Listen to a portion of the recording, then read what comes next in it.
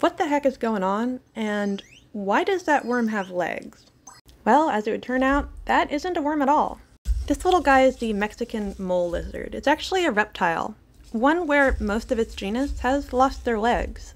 It's a kind of convergent evolution, but essentially snakes and lizards decided that snakes were not going to have legs and lizards were, but then these guys decided, hey, we don't want legs either.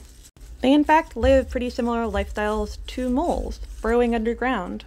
And you can really see that when you look at their little hands. If you want to encounter one, you're going to have to go to the west coast of Mexico. This is far from the only case of an animal taking on a trait we don't typically associate with that animal. This is a poisonous snake. It's in fact poisonous and venomous, and it's a common garter snake. We only have a couple of examples of snakes that are actually poisonous. There are probably more out there, we just haven't found them, and it comes from the toxic things that they eat. If geese weren't already toxic enough, this one is actually poisonous. It's an African spur-winged goose.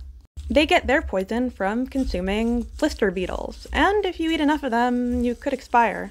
Same with the hooded pitohi. In fact, these guys are so poisonous, you can't even touch them without getting tingling and numbness in your skin, and eating one could be fatal. Nature only laughs at our attempts to classify it.